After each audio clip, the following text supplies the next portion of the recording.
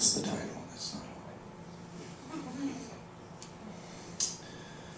Could this be the darkness before the dawn?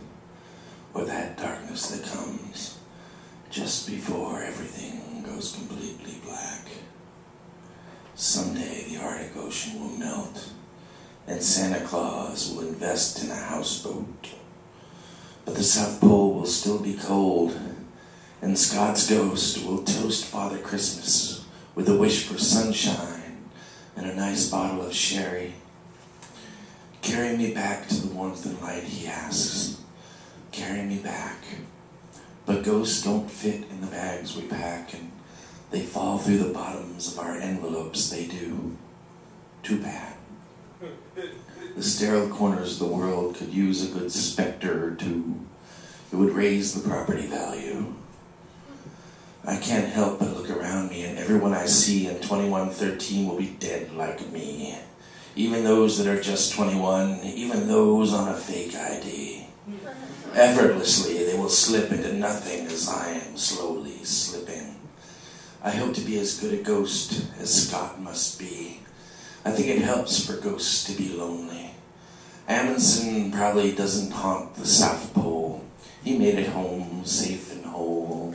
Only in failure do you have to walk after death, when really eternal rest might be best.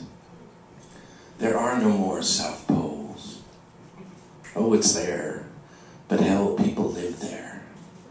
There is no new world anymore. John Smith today would be hanging out in the suburban Virginia strip mall, and if you talk to Pocahontas, he might be accused of pedophile. Pocahontas would want to drive a Honda, but her ghost paces the coast of England, trying to find a boat she can stand on and not fall through the bottom of. Part of me likes the idea of living to death, and then living again, not remembering anything.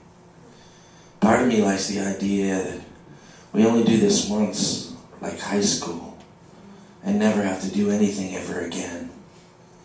And a greater part of me believes that Scott lay in that very cold tent, and at one point it got warmer, and he craved a glass of sherry, and out of the wind and cold outside the tent, Father Christmas arrived with a decanter and 2 glasses, and Scott looked at him, crying, knowing, and Father Christmas said, "It's time," and Scott nodded his head and went to sleep, and the Arctic Ocean melted, and elves stopped making toys and started making rafts, and Christmas came early for the elves at least.